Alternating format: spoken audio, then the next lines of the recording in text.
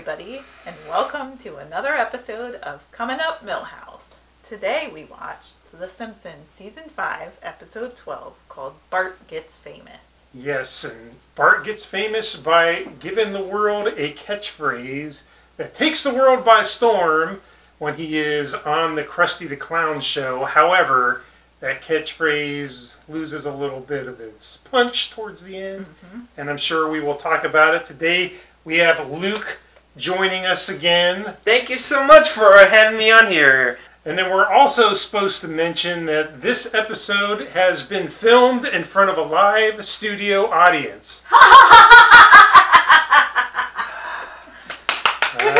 Thank you. Now get out of here. We're recording. All right, let's kick it off with lines. Luke, give us your first line. I do have a few lines that I would like to choose, but one of the lines I decided to choose for this episode is the morning today will be like any other day. Oh, it's terrible!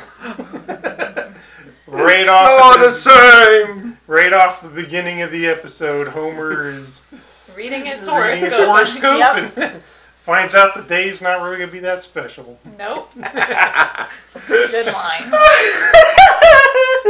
What do you got, Gail? Mine. Hello? You'll have to speak up. I'm wearing a towel. Also Homer. We had a moment where Marge went to answer the phone and she was wearing a towel because she was in the shower and she ran down the steps and she just missed the phone, and then they segued over to call Homer at work. Wow. And Homer answered the phone and he said, "You need to speak up," because he was also wearing a towel. Because he took a shower at work for some Apparently. reason. What about you, George? Okay, mine is a short exchange, and it's when Bart goes to the studio after escaping the box factory, and a guard at the gate says, "Do you work here, little boy?" Bart says, "Yes." And the guard says, "Then go right in, sir." Salutes. Didn't even ask for his ID or anything. He just said yes, and that's all he needed. There he goes. That's how you get into the show business pretty easily. It's true. So my line number 2 was, "If anybody wants me, I'll be in my room." The very end. Oh. What kind of catchphrase is that? What kind of catchphrase is that? Oh, that was Good old Lisa. That's why Lisa. What about your second one, George? He's a box! My boy's a box! Damn you! A box!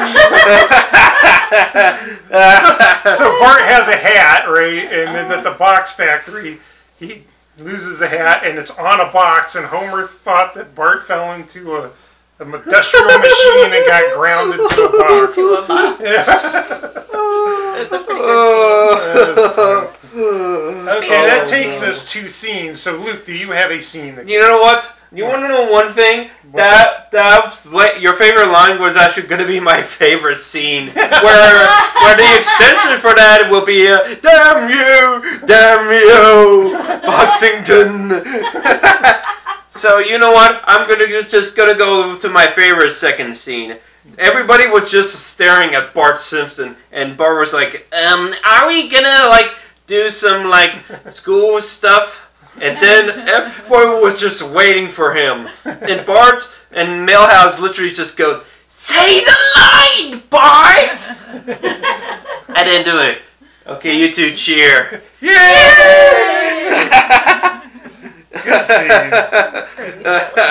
There's also another one of my favorite scenes, but I'll save that for the losers. All right, Okay. Sounds good. What do you got for a scene, Gail? Well, I also wrote down My Boy's Box because it's a really funny, catchy scene in this episode, but I really appreciate on their way to their field trip, they go past all sorts of fun and crazy things, like there's a toy testing facility and there's a fireworks testing facility and the slide factory to get to the rundown box factory for their tour. All those amazing places they could have gone to, but instead they just went to the box stuff because it's much safer. Right. Well, we're on the same wavelength because right here in my notes is the same exact thing for my scene: Toy World, fireworks testing range, and the slide factory. It was so good.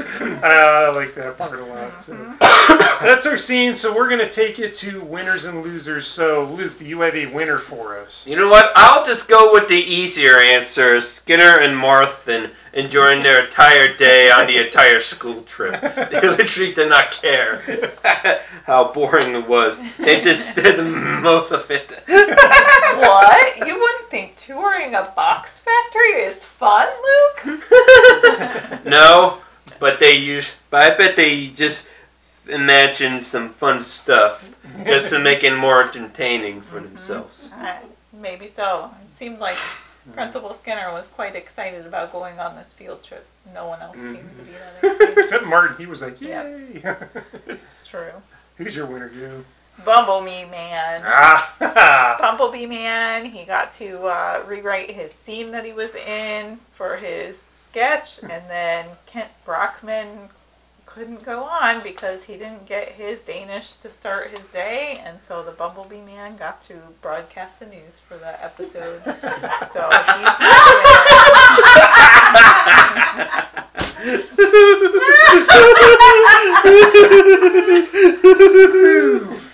And what about you? Well, you guys are going to laugh because I had two winners, and one of them was Martin and Skinner for having so much fun, but I had a backup, and my backup was Bumblebee Man.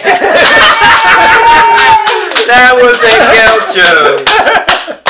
So, again, I will concede. We're All right. all on the same page. So that brings us to our loser. Who's your loser, Luke? You know what? I chose two characters for this. Mm-hmm. Mostly the first one, Barney.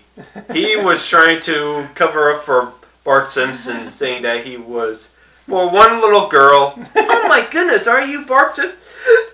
Yeah, I'm Bart Simpson. I couldn't done that. And then she realized she couldn't hide from their BS. Got the line wrong. Yeah. And then he burped. And now, and then you had a second one.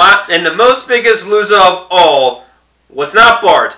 This one was for Lisa, because at the end, usually she was going on to Bart like, "Wow, you see, Bart, now you can finally be a character that doesn't have a stupid catchphrase." And then out of nowhere, everybody's catchphrase is like, "Oh, I caramba!" Excellent. And then out of nowhere, at the end, Lisa just has a deadpan stare, and it says, "If anybody need me, I'll be in my room." And then the Homer finished it off perfectly. Like, what kind of catchphrase is that? That's pretty good. You got it, Luke. You got it. You got a good loser. Good job, buddy. How can we top that? I don't know. Yeah. I put down Sideshow Mel as my loser because he had to yeah. spend the whole episode in the bathroom since he's Lactose lactose intolerant. What about you, George? I went with Kent Brockman, going back to what you said, because he got his Danish stolen, and that really kind of cheesed him off big time, man. Yep. He could not do his job without that Danish. And then he got kicked out of the seat for Bumblebee Man taking his job from him. So that's what we.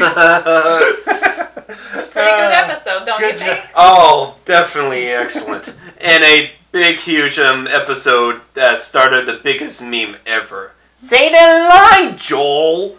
Granddad! Yay! So the internet has not forgotten. No. Yeah. Good. Anything else you want to say about the episode? Well, I do have a few things, so that ain't just about the episode. But I did draw this in my notebook. I do hope you all loved it. Yeah, good one. Oh, if you two Thumbs like up. to see With a thumbs up. I Good no job. idea what I drew, but I bet it's good. Could That be is good. a But- Simpsons character. But I also like to give a big, huge shout out to a YouTuber named LS Mark. It turns out though, if you like to see somebody review every single episode, he did that though in a 6-hour long episode review marathon. Wow. In fact, That's impressive. he did one with the Disney movie, and he now is doing one for Family Guy. Wow. If you actually want to see him complaining about everything else. All right, check that out.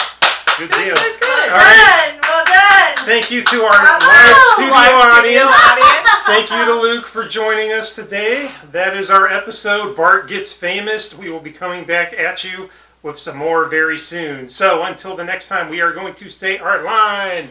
Without Luke Stallman.